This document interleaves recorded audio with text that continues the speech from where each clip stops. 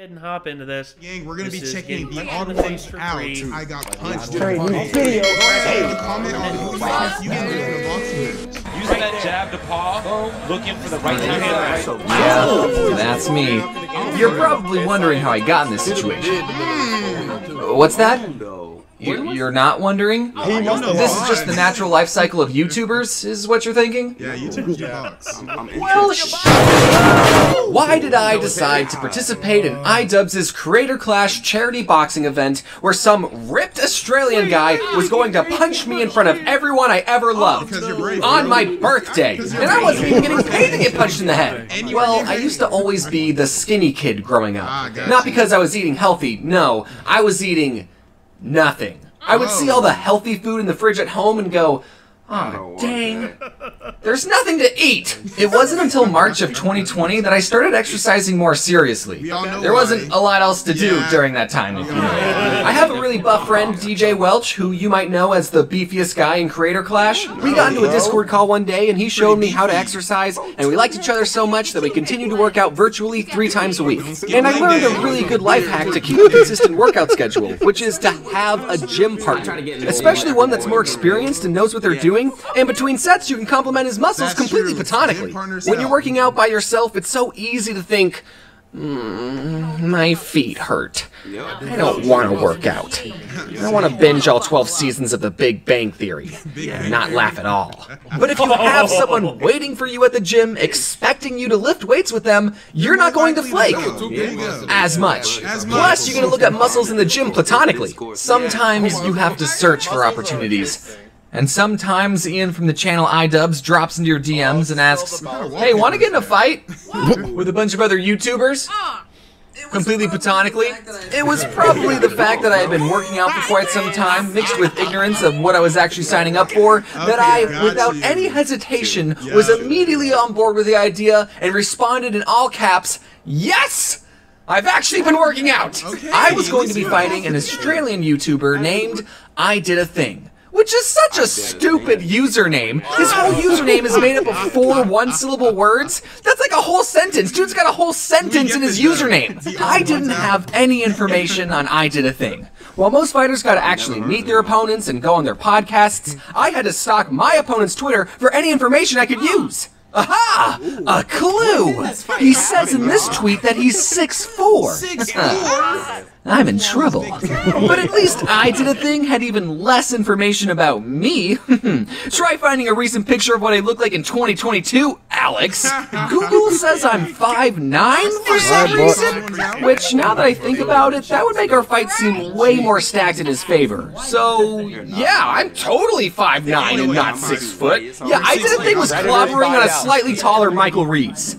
I told DJ, hey, I'm gonna be in a boxing match. Good thing I'm starting to put on muscle. And DJ said, oh, no. What we've been working on won't help you in boxing whatsoever. So Ian found me a boxing coach named Michael Flores, who's a 4 times Emmy-nominated belt holder and a total bro. I started training in January with the fight happening in May, and even though the final results may not have looked like it, I did train hard for this and took it very seriously. Michael wanted me to train every single day except for Sunday, and DJ could have me on Fridays. DJ! Michael's gonna be my new gym bro! Bro, I'm gonna miss lifting with you, bro! The very first time I trained with Michael, he told me, boxing isn't something that you should take lightly. When you step into that ring, you're going to war. And I said, oh, yeah, dude, don't worry. I work out. I know all about war, like a lot.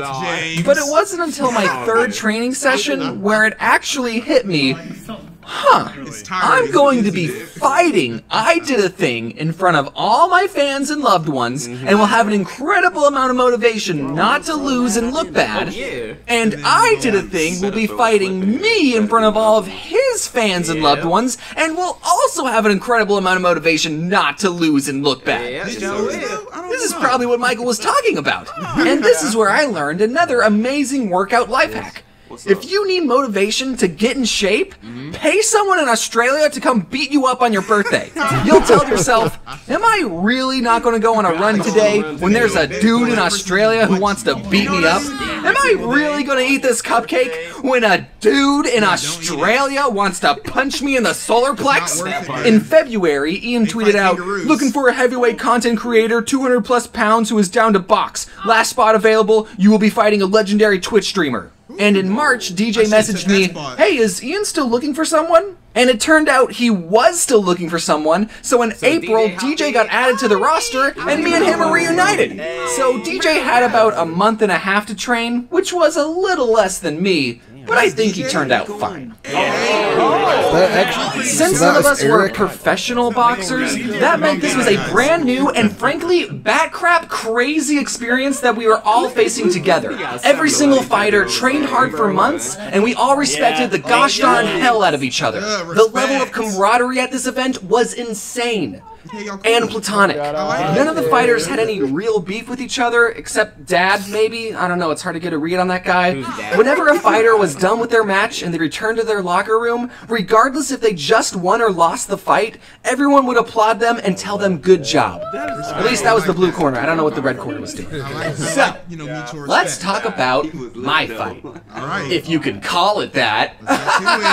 There are a surprising amount of strategy and fundamentals in the sport of boxing, but the moment that bell rings and there's a dude from Australia trying to kill you, mixed with the most adrenaline you've ever felt in your life, all those fundamentals go out the window. I lasted 0.74 rounds. I wish I could tell you about all the intricate strategies that played out in my head, but the only thoughts I had during the fight were survive, survive, survive.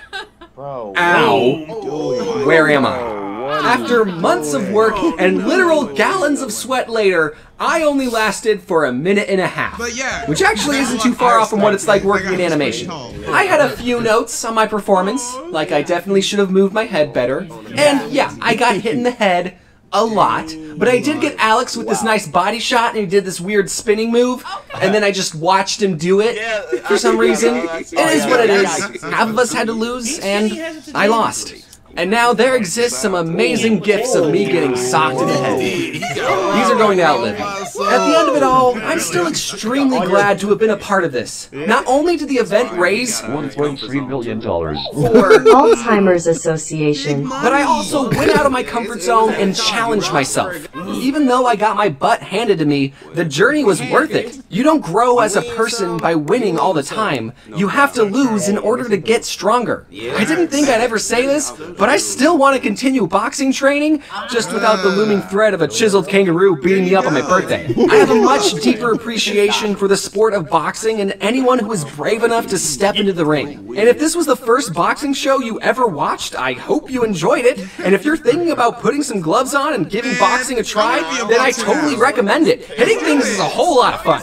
I want to thank my coach, Michael Flores, who's an amazing guy and always pushed me to do my best, even after I lost. I want to thank DJ, who's been an amazing virtual workout partner, and I probably wouldn't have even had the confidence to participate if it wasn't for him. I want to thank my girlfriend, who got me my custom outfit for my birthday and supported me through all my training. I want to thank Anissa and Ian for putting on this amazing event. As first events go, it went over flawlessly. I want to thank my opponent, Alex, along with all the other fighters who trained hard. It was super fun meeting all of you. And lastly, I want to thank Dave from Boy in the Band. Oh, I remember While him. I was doing the School Showdown tour in Europe, Dave came to the London show, and backstage I was telling him about the boxing fight, and he said, "Yeah, I know. I was the one who recommended you to Ian."